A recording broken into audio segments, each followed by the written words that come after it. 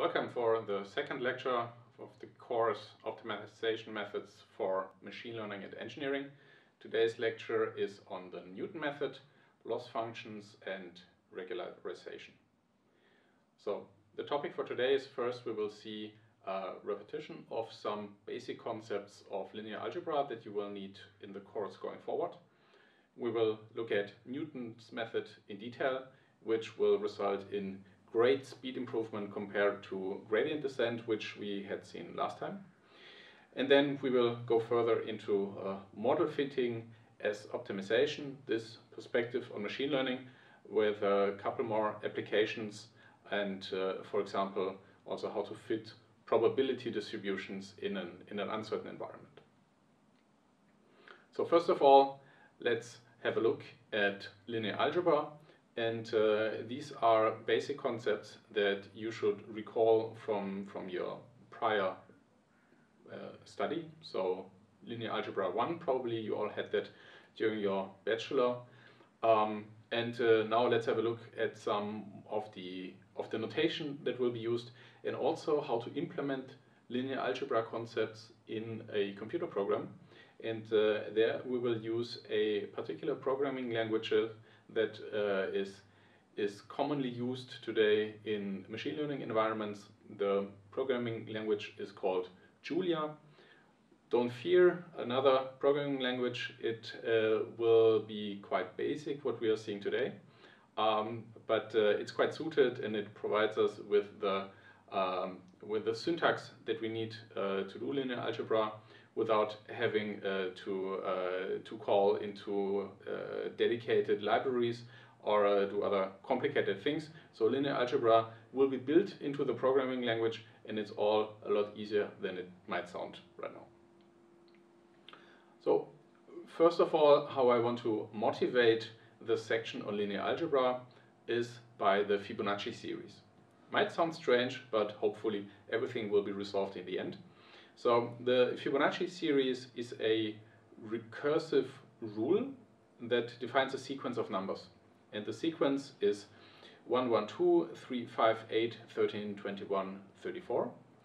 And the idea behind that is that you always sum up the two preceding numbers. So to get to the 2, you sum up 1 and 1. To get to the 3, you sum up 2 and 1. And so on. So you take the sum of the two preceding entries in the series. And this is a quite famous sequence or series. It was first published in the Western world in 1202 in a book called Liber Abaci. And this book was authored by Leonardo da Pisa. Later he was known under the name Fibonacci. And this book is famous for introducing the Hindu-Arabic numeral systems, so that we have numbers 0 to 9, and then and that's the difference from the Roman numbers that existed before. So this book originally introduced the Hindu-Arabic numeral system in the Western world, and also introduced the Fibonacci series. And here you see the original text and the first original mention of the Fibonacci series. This is also a pattern that occurs in nature, so you can see that in certain types of plants, how the seeds are arranged in a flower. But you can also see this, for example, in a family tree, where if you go back a certain number of steps in your family tree, the number of male ancestors will be from the Fibonacci series. In computer science, it's also important, so there are algorithms that can be described, or their runtime can be described by the Fibonacci series. So it's quite versatile. And if we go back even before Liber Abaci, the series has been looked at and studied in Sanskrit poetry, so on the Indian subcontinent, even 450 before Christ. Okay, how can we compute the Fibonacci series? What you see here on the right hand side, this is a piece of Julia code where we define a function, fib of k, and if k is smaller than 2, we return 1, So this is at the very beginning of the Fibonacci series, and otherwise we recurse and we take the two, or we compute the two preceding entries in the Fibonacci series and return that. The problem here is that the runtime of this little algorithm is exponential, because when we increase k by 1, we effectively double or nearly double the amount of computation that has to be done, and doubling the runtime, or nearly doubling it with every k, this is exactly the exponential runtime, where soon runtime will really explode. So you see that for the initial elements of the series, we can compute that in micro to milliseconds. For 49 entries, or the 49th entry, we need 27 seconds. And then going back one more step, one additional entry, we're up to 44 seconds. So, well, about double. Of course, there are other influences in your computer, what your operating system is scheduling and so on. So it's not exactly double here, but you get the idea. So if we were to increase this further, soon we would run into computational limits, even on the fastest computers. How can we improve this? The first technique that we will see is memoization, where we do not recompute a result that we already know. So if we already know the 49th and the 48th entry, why would we have to recompute everything to calculate entry 50? So actually the runtime should be linear. And this is exactly done here. What you see in the code is that we generate an array or a vector with with enough space to store the Fibonacci entries in the series before. So here we have the first entry, 1, then 2, then 3, and by stepping through the list that way, we have a linear runtime in the number of elements. So this is quite straightforward what you're seeing here. So the runtime is now linear, and if we want to go from 1,000 elements to 10,000 elements, we have an about by 10 computation time. How can we get even faster? And we can get a lot faster than linear. And for this, we will now invoke or recapitulate some of the basic concepts of linear algebra that you all have probably heard, but we will refresh this just to have them in memory again, and to also see how the syntax in the Julia language compares to that. What you see on the top part of the slide, this is just the mathematical notation for a vector column, for a column vector. So the column vector is basically just a set of numbers arranged in a column. And in Julia, we can express that quite easily. We say v equals 1, 2, 3, put that all into square brackets, and we put the semicolon. You can also use a comma, or here we use the semicolon in between them to indicate that these are all the entries of the vector that we are creating here. And Julia will return this element to us and also indicate some type information. And here the type is that it's an int64 array of 1 dimension. Okay. And we can turn this column vector into a row vector by taking the transpose. So this symbol that you see here, this is the symbol for taking the transpose. And so instead of arranging it in a column, we now arrange it in a row. And in Julia, the syntax is quite similar, but now we only use a space between the elements, and that gives the indication that here we want to have a row vector. One difference here is Julia now returns to us an array of dimension 2. So actually what Julia does behind the scenes is when you give him a row vector, it will make it a matrix. And here it will be a 1 by 3 matrix. So 1 rows and 3 elements in that row. And we can also directly in Julia take the transpose. So here this prime symbol is used for that. So V prime is exactly the transpose of the column vector that we had initially. When we have a column vector and a row vector, we can multiply them. And the idea is that if you take a row vector and multiply it with a column vector, then there is an element-wise multiplication and addition. So here, the first element of the row vector and the first element of the column vector, these are multiplied, and then this is repeated for the second elements, and the respective results are added together. So this is just a convention for how row and column vectors are multiplied. This doesn't work if we want to if we switch the order of the row and the column vectors. So this is just the convention how it is to be done. Later, in a later lecture, we will see more of the definitions from vector spaces, which are a generalization of this concept. Then everything will will be more grounded in a formal mathematical sense. But for now, this is the rule, and you can just apply the rule. We can do this as well in Julia. So here V transpose times V is exactly a row vector times a column vector, and this is 14, and you can just check that result for yourself.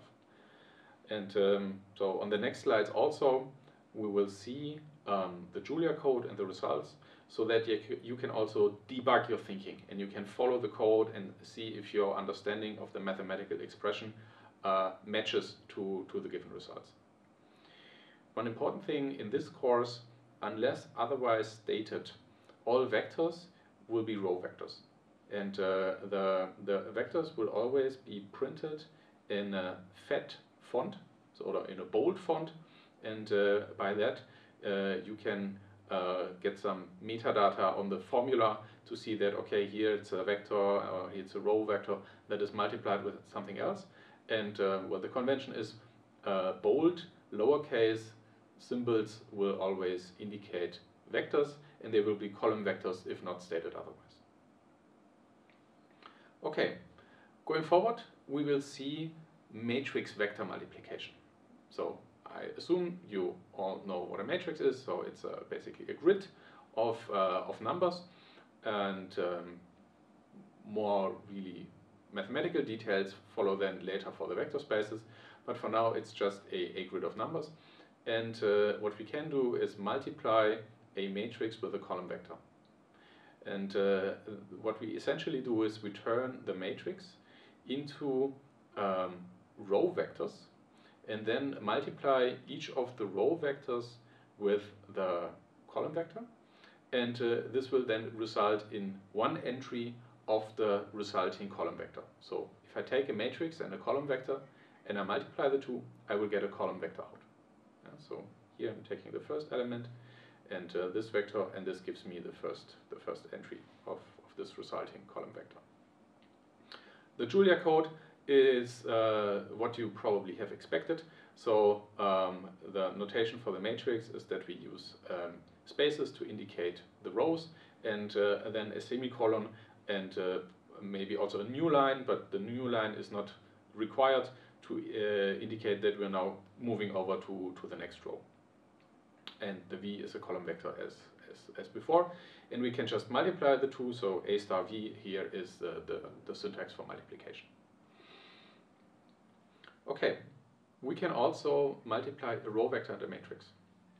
And again here, the order is different. So if you have a row vector, you have to put it in front of the matrix for the multiplication. And here, we think about the matrix as being consisting of column vectors. And now we can take the row vector and multiply it with each of the column vectors and get the matching result in the output row vector. So in this case, the output will be a row vector.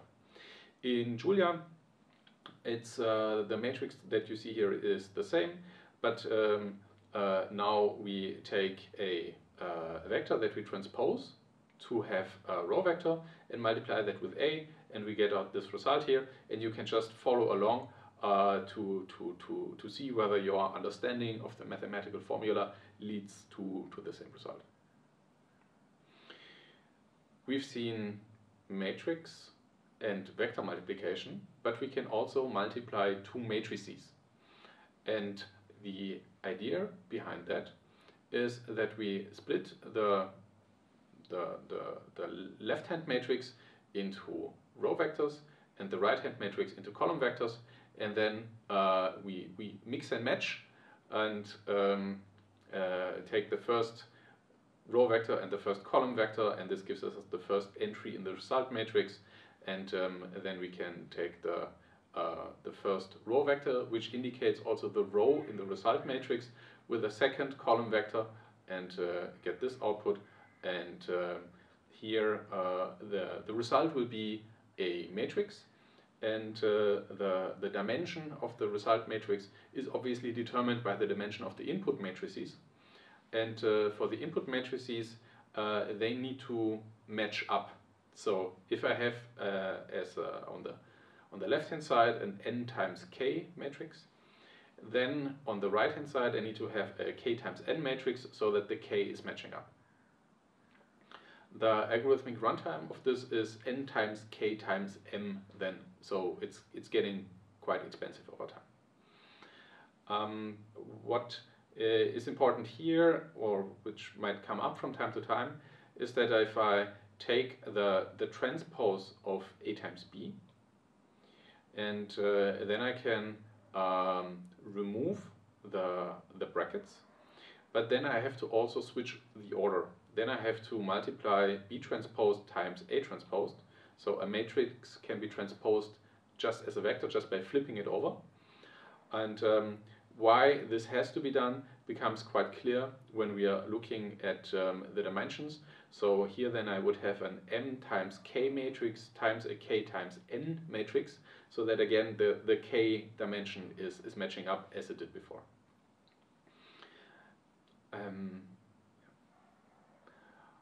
Okay, there are additional algebraic rules for matrix multiplication. So first of all, matrix multiplication is associative. It is not important how I put in the brackets. This will not change the result. You see this here with an example, but this holds in general. And second, matrix multiplication is not commutative. So in general, you cannot switch the order of two matrices that you will multiply. And again, here you see an example where this is the case. There are some examples where you can commute, but these are rather special cases. Why do we care? Why have we now spent so much time on linear algebra when all we wanted to do is compute the Fibonacci series fast? And for this, let me show you how computing the Fibonacci steps can be turned into a matrix vector multiplication. So the first two elements of the Fibonacci series, these were 1 and 1. And here we have a column vector that exactly contains the first entries 1 and 1. And what we now do is we always consider two elements of the Fibonacci series, like a small window of the Fibonacci series, and then we slide that window 1 over. And when we slide that window 1 over, we want to sum up the preceding elements and only take the second element of the preceding little window. So if the window was here, 1, 2, 3, 4, 5, this is the first part of the Fibonacci series. And then, oops, no, we also have here one more 1 at the beginning. And then our window is initially this part, and then we slide over the window, and then we get to this part. Sliding over the window is exactly a matrix vector multiplication. So we have the matrix here, and when we do the multiplication, we have the first entry time plus 1 time the second entry. And then here down below, we have 1 time the first entry of the column vector, and then we get out 2, 1. So here we had 1, 1, now we have 2, 1, and we can repeat that. We can always take the current element that we have, the current window of the Fibonacci series, multiply that with a matrix, and move the window 1 over. So we repeat that, and the next entry would be 3, 2, and this is exactly what we are expecting. And now we can do that many times. And now here we have repeated the matrix multiplication 2 times, and we can just take the power series of this matrix. So we take the matrix here to the power of k, multiply that with the first 2 entries, and that gives us then a certain window later on in the Fibonacci series. And the basic trick at this time is that taking the power series can be done a lot faster, because assume that we wanted to take the 8th power, then we only have to square the matrix 3 times. So the power of 2 times the power of 2 times the power of 2 gives us the 8th power. And now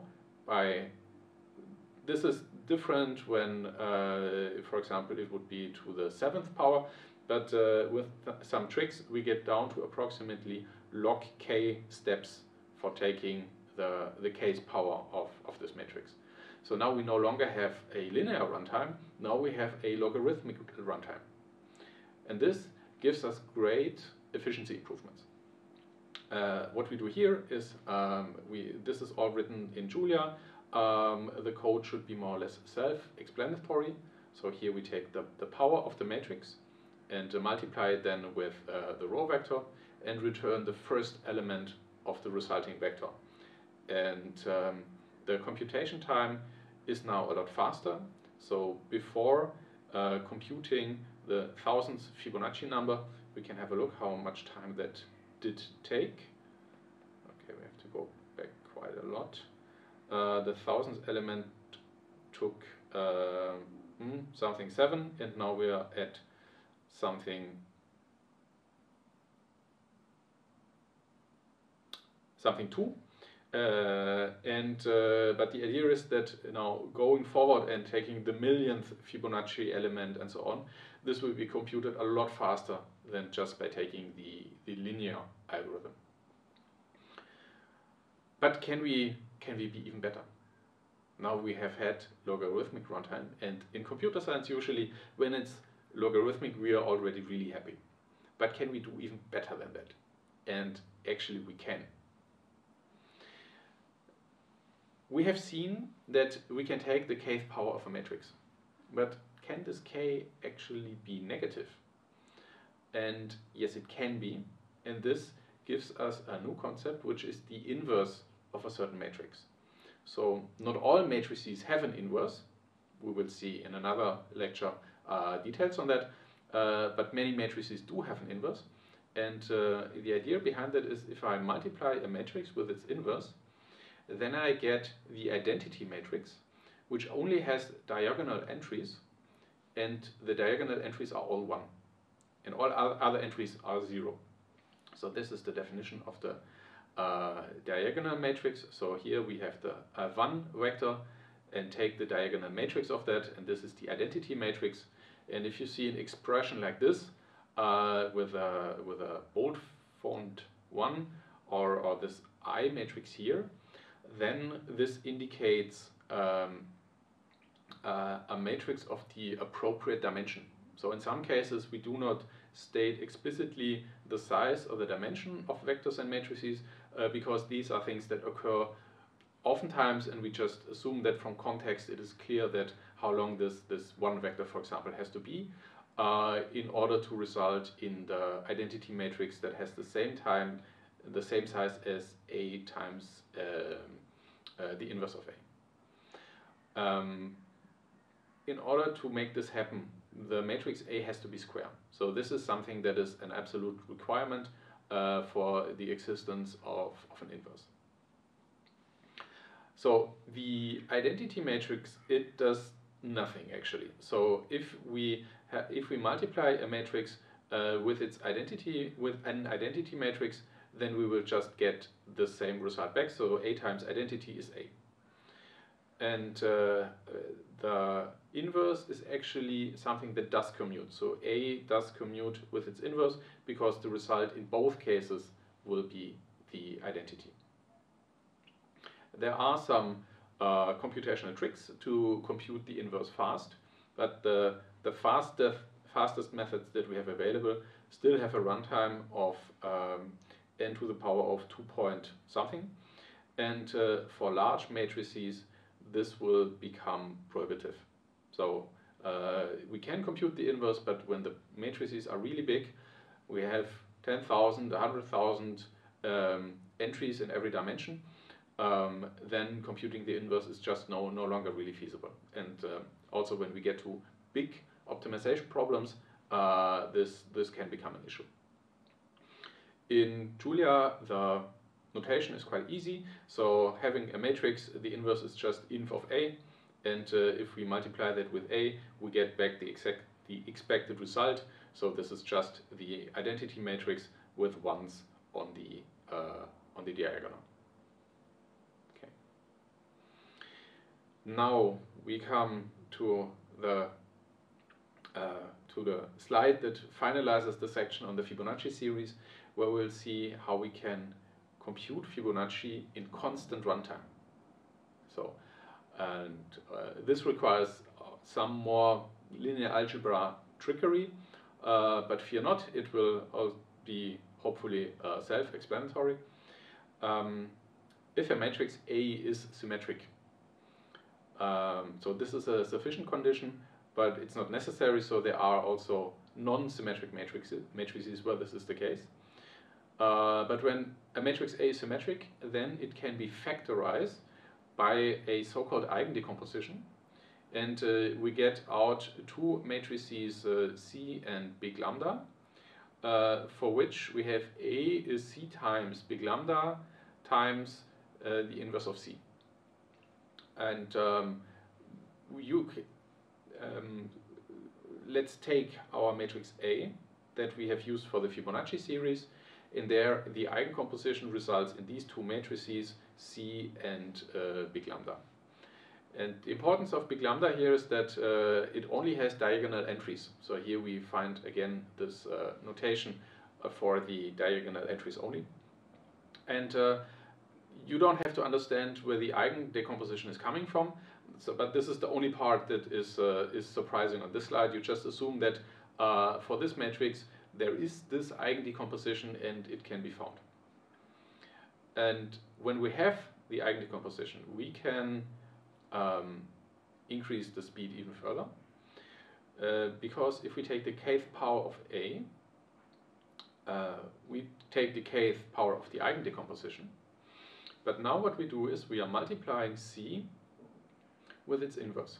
So here, this part is the identity. It does nothing, so we can just scratch that one out.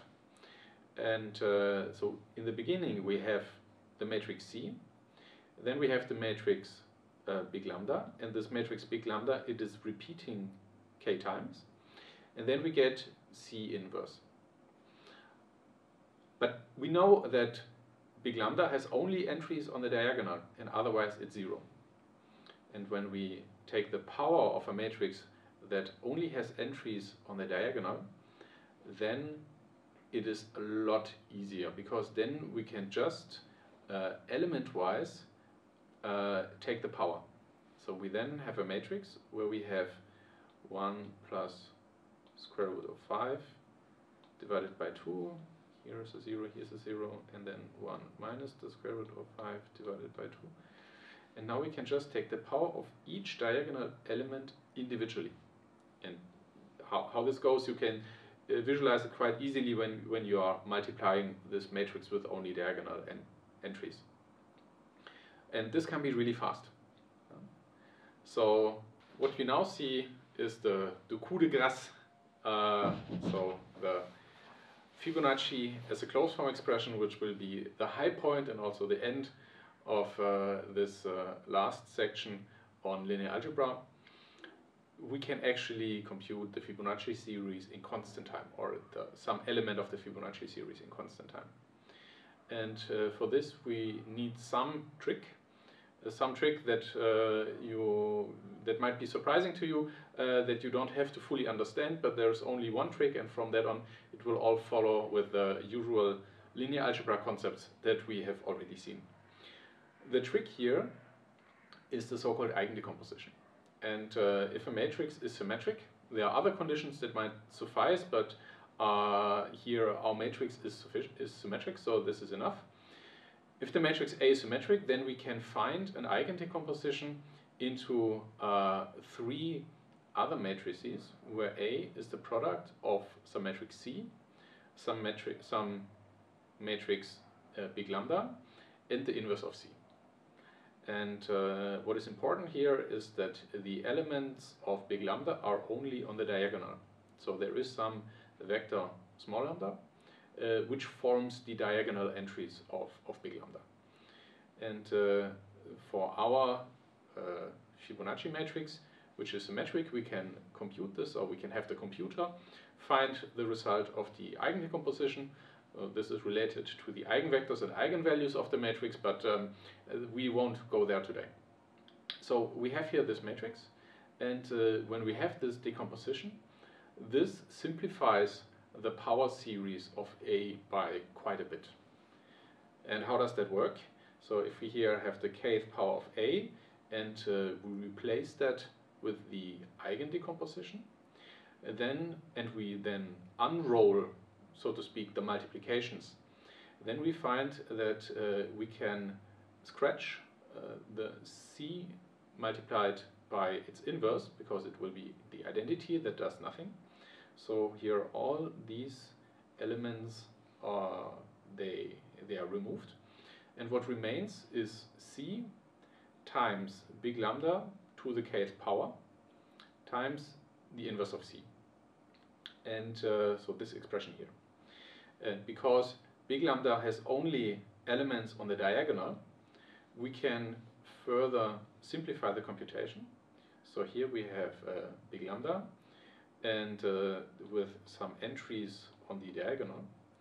And if we want to take the kth power of this matrix, we can just take the individual power of the entries on the diagonal. And you can see that quite easily if you compare with the matrix-matrix multiplication. What is going on there? You will see that only the diagonal entries are multiplied with each other. So the rest here is null, doesn't count. And this expression here can be computed really fast, because taking the power of a scalar is something that is natively supported or by the processor architectures, and we can do this in constant time, or about constant. So in Julia, once again, our code changes a little bit. So only this middle part here, these three lines are changed compared to the previous example, where first we have the eigendecomposition, and then we compute the element-wise power of the entries of lambda. So here this dot and then some operator. This indicates in Julia that it is an element-wise operation to be performed on a vector or some other collection. So here we can compute A to the kth power in constant time. And as you see here in the runtime examples, this is not changing even if we go up to very large numbers, provided that everything still fits into the range of the IEEE 754 floating points. Okay, so to recapitulate, where have we started? The first algorithm that we saw, it had exponential runtime. Then we reduced that to linear. Then we reduced that to logarithmic. And now we are down to constant runtime. And what you will see that with a little bit of mathematics, we can get quite substantial improvements in the runtime of algorithms. And this will also translate into the optimization algorithms. Last time we saw gradient descent, and today we will see Newton's method. And there already we will have quite a substantial improvement in the runtime by invoking a little bit more powerful mathematics, but that is still quite intuitive and not easy to understand, but you will all be able to understand it by having the right perspective and also visual explanation for what is going on. If you want to refresh your linear algebra skills some more, I can refer you to these references. So the first is once more the YouTube channel by 3 Blue 1 Brown. The videos are really well done and give a good visual explanation of what is going on. And the book by Hubbard and Hubbard, the first chapters will give you also a formal background in the linear algebra.